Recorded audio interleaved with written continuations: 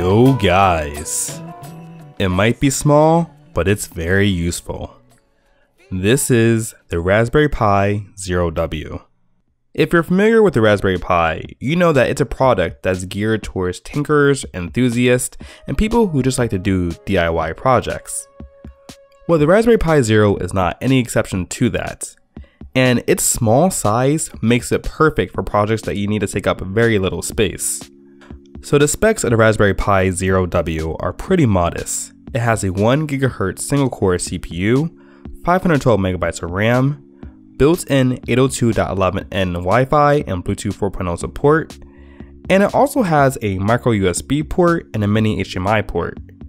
As I mentioned before, this is the micro USB and a mini HDMI, so you're going to need an adapter to convert it to the standard sizes. Not a huge deal, but just keep that in mind.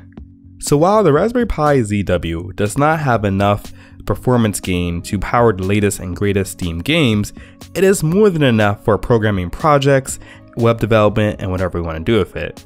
So of course, I'm going to have tutorials and projects coming up with this, so definitely subscribe to stay tuned, but definitely consider giving a Raspberry Pi Zero W a try. So guys, if you like this video, definitely give it a thumbs up, don't forget to go and follow me on social media, and as always, thanks for watching and stay tuned for another galvanizing video. Thanks. We call it